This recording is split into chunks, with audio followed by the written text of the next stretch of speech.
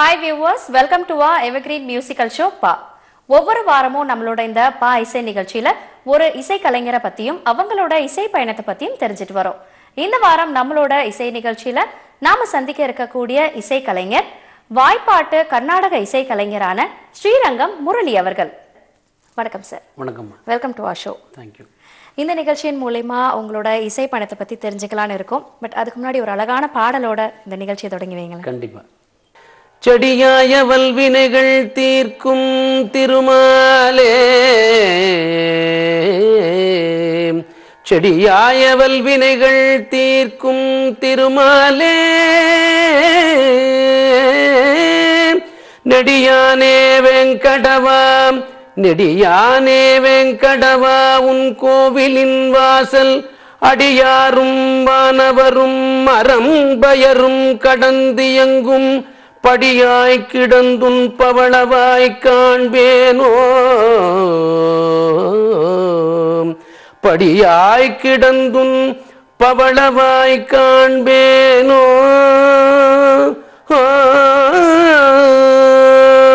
ஸ்ரீனிவாச திருவேங்கடமுடையான், ஸ்ரீனிவாச திருவேங்கடமுடையான், ஜய கோவிந்த முகுந்தனந்தா, ஸ்ரீனிவாச திருவேங்கடமுடையான். தீனச்சரண்யன் எனும் பெயர் கொண்டான், தீனச்சரண்யன் எனும் பெயர் கொண்டான், தீனச்சரண்யன் எனும் பெயர் கொண்டான், தீனனை போல் வேறவர் கண்டார், தீனச்சரண்யன் எனும் பெயர் கொண்டான், தீனனை போல் வேறவர் கண்டார், ஸ்ரீனிவாச திரு வேங்கடமுடையான், ஜய கோவிந்த முகுந்தனந்தா, ஸ்ரீனிவாச திருவேங்கடமுடையான். ரொம்ப அருமையான பாடல். அதுவும் உங்களோட வாய்ஸ் ரொம்பவே அந்த ஒரு பேஸ் வாய்ஸோட அந்த பாடலும் ரொம்ப இனிமையா இருந்துச்சு. இந்த பாடல் பத்தி ஏதாவது குறிப்புகள் சொல்றீங்களா? இது ஆக்சுவலா மயிலாப்பூர்ல பாபநாசம் சிவன் ஒருத்தர் வாழ்ந்தார். அவர் நிறைய கபாலீஸ்வரர் பத்தியும் பெருமாளை பத்தியும் நிறைய பாடல்கள் ஏற்றிருக்கார். இந்த பர்டிகுலர் பாடல் அவர் ஏற்றின பாடல் தான் இது. சீனிவாச திருவேங்கடமுடையான் திருப்பதி வெங்கடாஜல பத்தின எழுதின பாட்டு இது.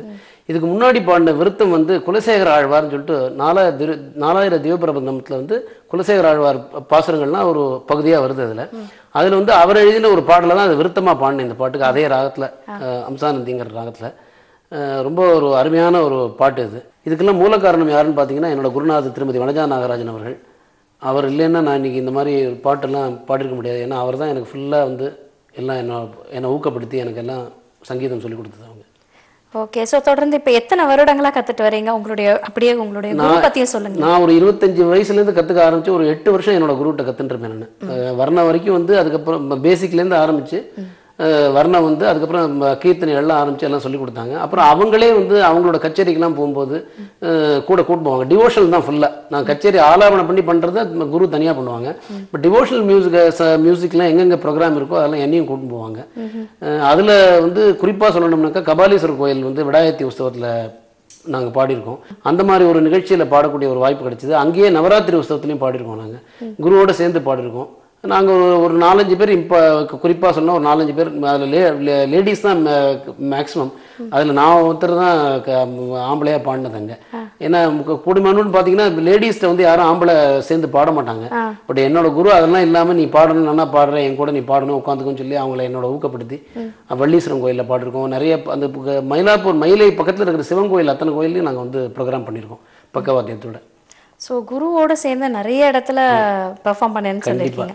ஸோ அப்படி உங்களுக்கு மனசுக்கு ரொம்ப பிடித்தமான பாடல் எங்களுக்காக?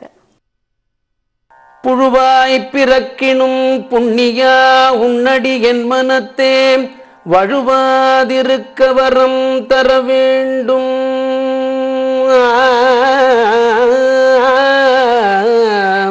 புழுவாய் பிறக்கினும் புண்ணியாம் உன்னடி என் மனத்தே வழுவாதிருக்க வரம் தர வேண்டும். இவ்வையகத்தே தொழுவார்க்கிறங்கி இருந்தருள் செய் பாதிரி புலியூர் செழுநீர் புனர்கங்கை செஞ்சடை மேல் வைத்த தீவண்ணனே. செஞ்சடை மேல் வைத்த தீவண்ணனே தீவண்ணனே.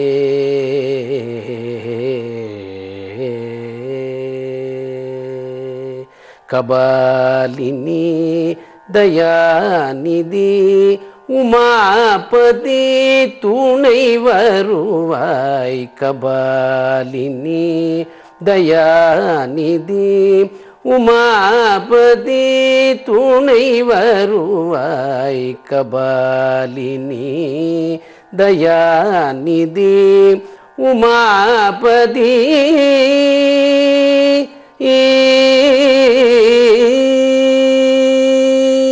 ரொம்ப அருமையா இருந்துச்சு அந்த பாடல். ஸோ அந்த பாடல் உங்களோட மனசுல எந்த அளவுக்கு ஒரு ஆழமான பாடல்?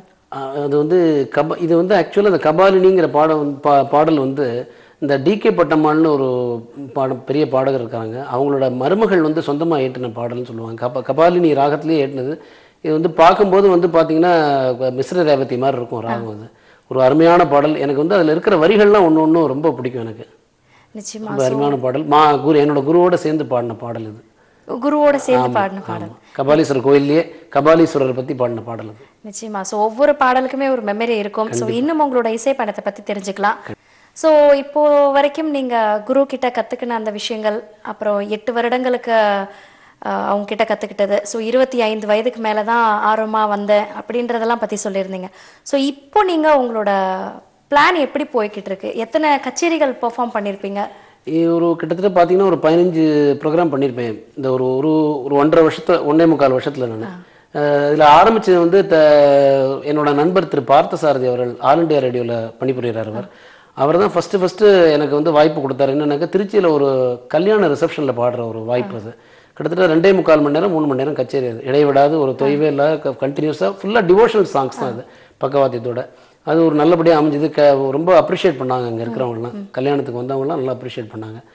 அதை ஆர்கனைஸ் பண்ணவங்களும் ரொம்ப அப்ரிஷியேட் பண்ணாங்க அந்த பாட்டு. அதுதான் என்னோட முதல் கச்சேரி திருச்சியில். ஸோ இது போக நம்ம வந்து சில ஆர்டிஸ்ட் கூடலாம் பெர்ஃபார்ம் முடியாது. நீங்கள் வேறு ஆர்டிஸ்ட் கூட பெர்ஃபார்ம் பண்ணி இல்லை அந்த அனுபவம் மெயினாக சொல்லணுன்னாக்கா அதுக்கும் முதல் காரணம் வந்து என்னோட நண்பர் திரு பார்த்தசாரதி அவர்கள் தான். அவர் வந்து தான் என்னை வந்து இது மாதிரி ஒரு கிட்டத்தட்ட 1.25 வருஷமாக வந்து நிறைய ப்ரோக்ராம் நம்ம சேர்ந்து பண்ணலாம். இன்ஃபேக்ட் வந்து அவர் வந்து ஒரு மிருதங்க கலைஞர். அவர் அது இல்லாமல் இப்போ அவர் நல்ல வாய்ஸ் இருக்கிறதுனால அவரும் நானும் ஒன்றா தான் பாடுறோம். அவர் இப்போ என்ன வந்து மியூசிக்கல் டிஸ்கோர்ஸுங்கிற மாதிரி நாங்கள் பண்ணிட்டு இருக்கோம். அது ஏன்னா இப்போ அதுதான் வந்து எல்லாரும் மக்கள் விரும்புறது. நம்மளும் ஒரு 4 விஷயங்கள் நிறைய மகான்களை பற்றி சொல்லலாம், இல்லை ஒரு டாபிக் எடுத்துன்னு பாடலாம். ஒரு பெருமாள் மகிமை அப்படின்னாக்கா பெருமாளோட நாமத்தை எடுத்து பாடலாம். அப்புறம் ஆதிசங்கரர் மகாத்மியம் எடுத்து பண்ணோம். நாங்கள் ஃபர்ஸ்ட் பண்ணது வந்து ஆதிசங்கரர் மகாத்மியம் எடுத்து திருவான்மியூரில் வந்து ஒரு ஒரு நற்பணி மன்றம் இருக்குது, இறைப்பணி மன்றம்னு. அவங்க தான் எங்களுக்கு முதல்ல வாய்ப்பு கொடுத்தாங்க. அதில் கிட்டத்தட்ட ஒரு 2 மணி நேரம் ஒரு ப்ரோக்ராம் பண்ணோம். ஆதிசங்கரர் பகவத் பாதாளோட மகாத்மியத்தை சொன்னோம். அதில் வந்து பார்த்தீங்கன்னா மெயினாக டிஸ்கோர்ஸ் இருக்கும். அதில் 15 பாட்டு வந்து இன்சர்ட் பண்ணி நடுப்புற ஒரு அவர் எங்கெங்கெல்லாம் போனாரோ we will travel through the places and அந்தந்த இடத்துக்கு தகுந்த மாதிரி ஒரு பாடல்கள்லாம் எடுத்து நாங்கள் பாடினோம் அந்த இடத்துல. It was well appreciated. Okay. So தொடர்ந்து அந்த ஒரு ஹிஸ்டரியை சொல்ற மாதிரி இருக்கும். ஆதிசங்கர பகவத் பாதாளோட ஹிஸ்டரி, அவர் பிறந்ததுலேருந்து அவர் எப்படி சன்னியாசம் வாங்கிட்டார், அதுக்கப்புறம் அவர் எங்கெங்கெல்லாம் போனார். ஈ travelled length and breadth of India. அதெல்லாம் ஃபுல்லாக நார்த் வரைக்கும் போயிருக்கார் அவர். ஸோ அவர் எங்கெங்கெல்லாம் போனாரோ அந்த இடத்துக்குலாம் நாங்களும் ட்ராவல் பண்ணி அதில் எந்தெந்த இடத்துக்கு எப்படி என்னென்ன கோயிலுக்கு போனாரோ அந்த கோயிலை பற்றி ஒரு சிறப்பான ஒரு பாட்டெல்லாம் இன்சர்ட் பண்ணி பாடினோம்.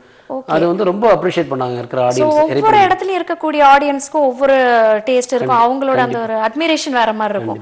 ஸோ எந்த இடத்த ஆடியன்ஸ் உங்களுக்கு ரொம்ப மிகப்பெரிய ஒரு ரெஸ்பான்ஸ் கொடுத்தாங்க?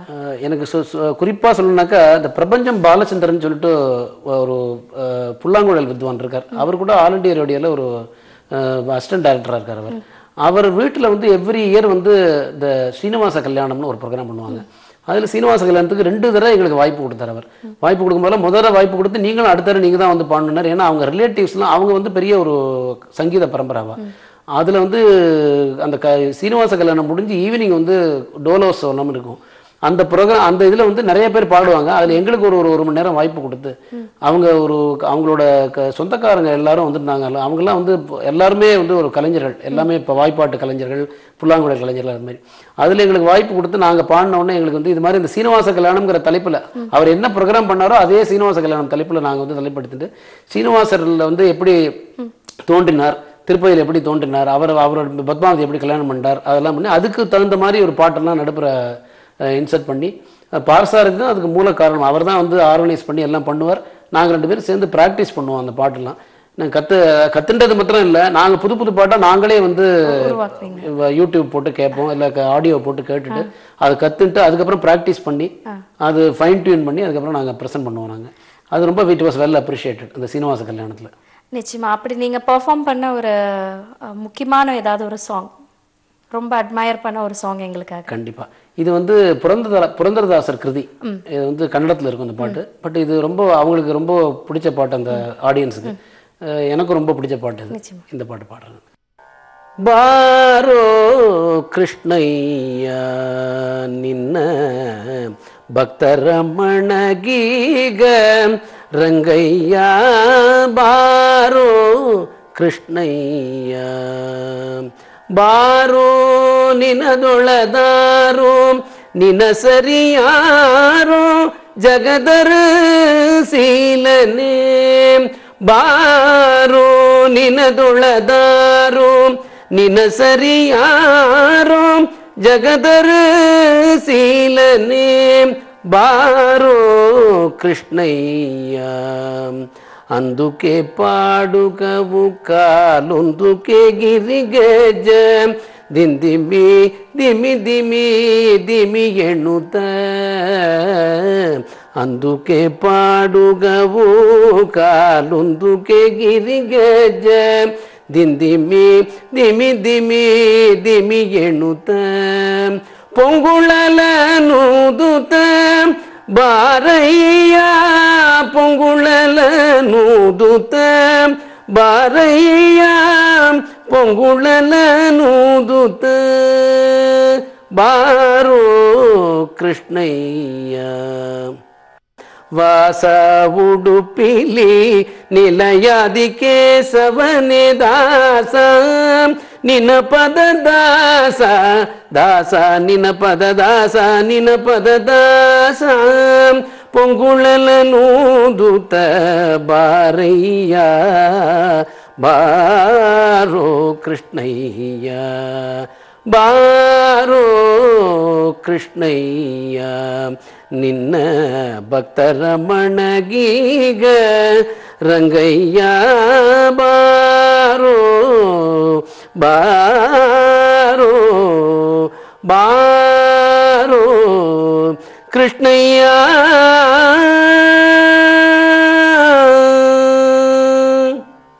ரொம்ப அருமையான பாடல். அதாவது பாடலை ரசிக்கிறதுக்கு நம்மளுக்கு மொழி தேவையில்லைன்றது இந்த பாடல் மூலியமா புரியுது. ஸோ ஒரு வயசுக்கு உள்ள வந்து குழந்தைங்க கத்துக்கும் போது எல்லா மொழிய பாடலையுமே பாடிடுவாங்க.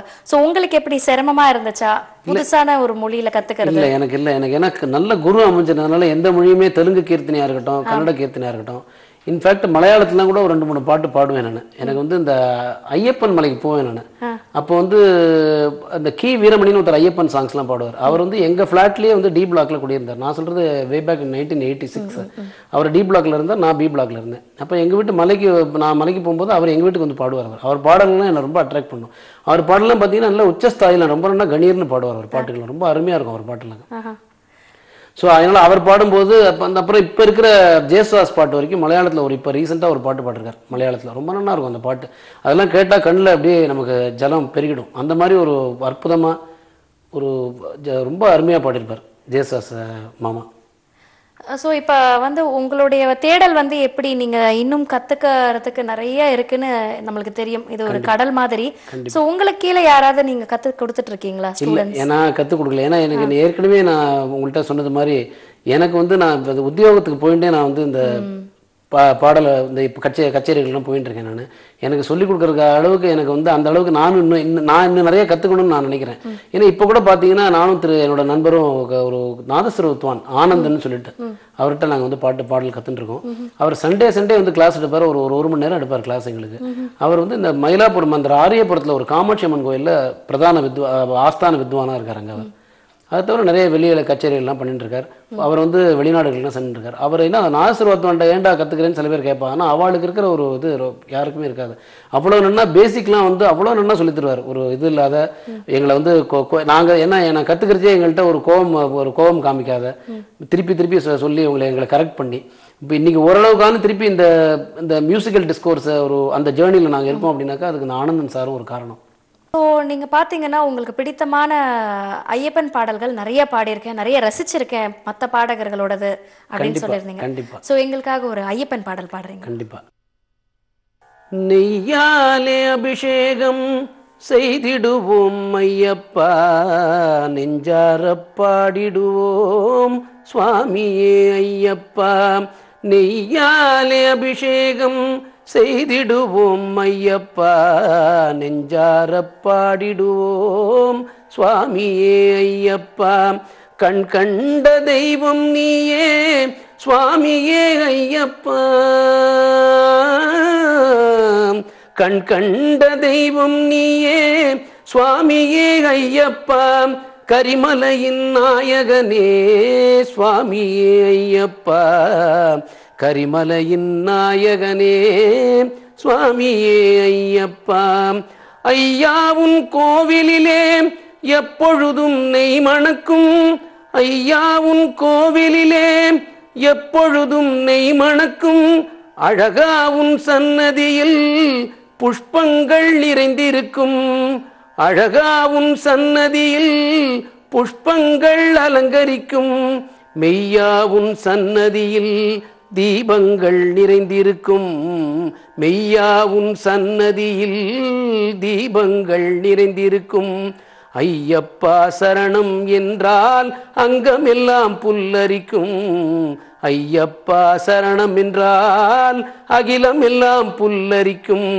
நெய்யாலே அபிஷேகம் செய்திடுவோம் ஐயப்பா, நெஞ்சார பாடிடுவோம் சுவாமியே ஐயப்பா. ஐயப்பன் பாடல்களுக்கே உரித்தான ஒரு விஷயம் என்னன்னா யாரா இருந்தாலும் சரி அந்த ஒரு பக்திக்குள்ள வந்துருவாங்கன்னு நினைக்கிறேன். கண்டிப்பா. ஸோ இது போக உங்களுக்கு பிடித்த ஒரு கர்நாடக சங்கீத கலைஞர் யாருன்னு தெரிஞ்சுக்கலாம்? எனக்கு வந்து சீர்காழி கோவிந்தராஜனை ரொம்ப பிடிக்கும் சின்ன வயசுலேருந்தே. அவரோட பாடல்கள்லாம் வந்து ரொம்ப சினிமாலே நிறைய டிவோஷனல் சாங்ஸ் பாடிருக்காரு அவர். அதை தவிர பார்த்தீங்கன்னா அவர் திருமால் பெருமைங்கிற இடத்துல ஒரு விஷ்ணுவை பற்றிய பெருமாளை பற்றிய நிறைய பாடல்கள்லாம் எழுதி உளுந்தூர்பேட்டை சண்முகம் எழுதி அவர் பாடிருக்காரு நிறைய பாட்டு. அதில் எனக்கு நிறைய பாட்டு எனக்கு பாடம். அதில் நான் எங்கே போனாலும் வந்து ஒரு கச்சேரிக்கு போனாலும் சரி, இல்லை ஏதாவது ஒரு வீட்டில் ஃபங்க்ஷனுக்கு போனாலும் சரி, என்னை வந்து இந்த பாட்டு சீர்காழி கோவிந்தராஜன் பாட்டு ஒன்று பாடுங்க. ஏன்னா அவர் வந்து வெண்கல குரலும், அவர் இப்போ வாய்ஸ் பார்த்தீங்கன்னா ஒரு தனித்தன்மையோடு இருக்கும் அவர் வாய்ஸ். இதில் ஒரு குறிப்பிட்டு சொல்லணுன்னாக்கா என்னோடய ஃப்ரெண்டோட மாமியார் வந்து புற்றுநோயால் கஷ்டப்பட்டு இருந்தாங்க. இசபெல் ஹாஸ்பிட்டலில் வந்து அட்மிட் ஆகிருந்தாங்க. அட்மிட் ஆவாங்க போவாங்க திருப்பி இருந்தாங்க, கடைசி தருவாயில் இருந்தாங்க அவங்க. ஒரு தடவை இது மாதிரி ரொம்ப முடியல, அவங்க வந்து இனிமேல் ரொம்ப கவுண்டிங் டேஸுங்கும் போது பார்த்துட்டு வரலான்னு சொல்லிட்டு நான் போனேன் என்னோட நண்பரோட, அவரோட மாமியார் பார்க்குறது. எனக்கு ரொம்ப பரிச்சயமானவங்க.